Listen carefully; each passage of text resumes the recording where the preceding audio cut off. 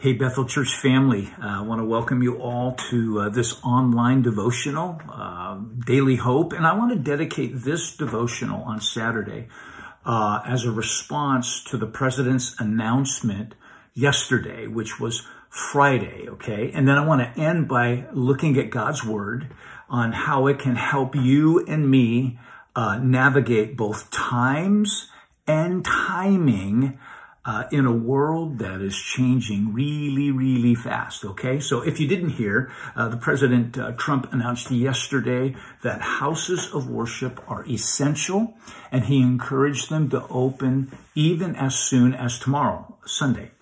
Of course, this is great news, great news. Bethel Leadership, we posted a response last night. You can go on our website. You can go on our Facebook page. It also was an email blast, and you can look under COVID-19 response, I think it says. And you can read all of that. Basically, we state in the letter that we're excited and encouraged about this news. We're still waiting for a few pieces of information yet before we reopen. So we'll not reopen tomorrow, Memorial Day weekend, that Sunday. We'll not open tomorrow. We're waiting really on three things. We're waiting for updated guidelines from the Center for Disease Control. That could have already come by now. We're waiting to gather this information. We're waiting to hear from our governor on Monday. He said he is going to talk about houses of worship this Monday, Memorial Day. And then we're still waiting to hear from Santa Clara County and their updated guidelines for in-person worship services. We think those are coming this weekend. They might have already come by the time I've made this video. But once those things come in, we feel like we'll have adequate information to move forward, which is great. I just want you to know our staff has been working very hard over the last several weeks talking about reopening scenarios, what it might look like for us. But until we have that updated information, we really won't know what's required of us.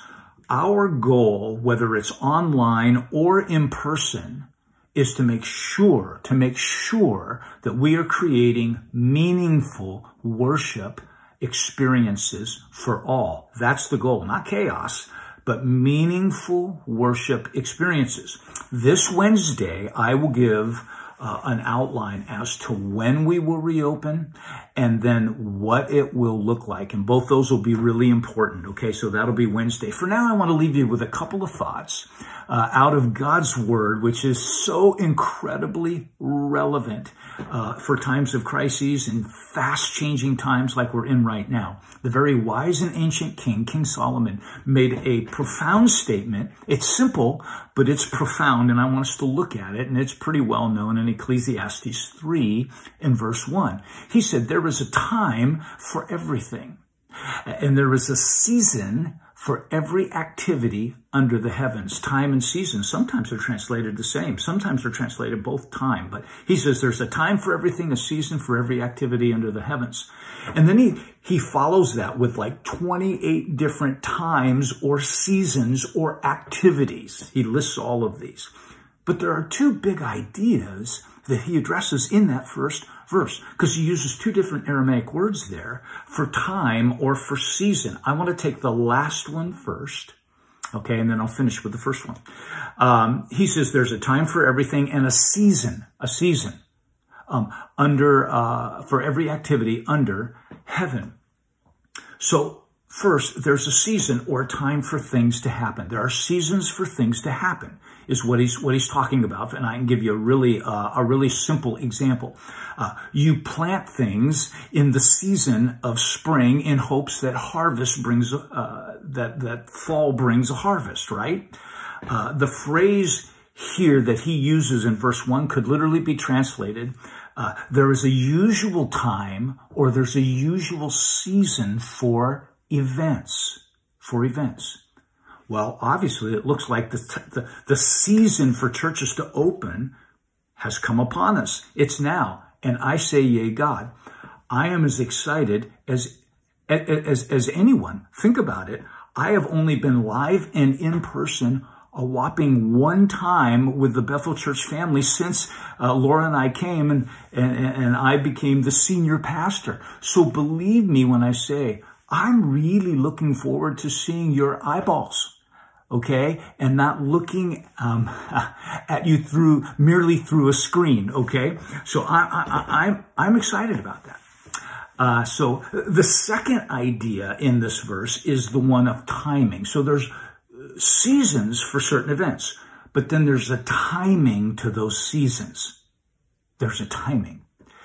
This is as much about how as when. He says, you know what? There's also a time or a timing for everything. You plant in spring, but you don't plant in the middle of the day. You're not going to do that when the sun is highest. You plant in spring, but you also need to be careful that you water several times a day, or you may not realize the harvest that you hoped you would. Well, the same is true in our lives. I always think of Proverbs 27:14. It's kind of a fun proverb, but it's packed with truth. The proverb writer says, the same one, Solomon, he says, if anyone loudly blesses their neighbor early in the morning, he says, it'll be taken as a curse. Now, blessing your neighbor is always in season, okay? It's always in season. But how you bless your neighbor and when you bless your neighbor, that's a timing issue. Well, that matters too. Well, this same truth applies to our reopening as a church. The season has come, no doubt. The season has come. Just pray with us about the timing. Pray with us about how we roll out our reopening strategy for Bethel Church. Why? So it'll accomplish what we pray it will. So it'll accomplish what we want it to, which is a meaningful worship experience for everyone. And I appreciate your patience, your encouragement, and I sure appreciate your prayers. And thanks for tuning in today. I'll be back Wednesday with an update. God bless.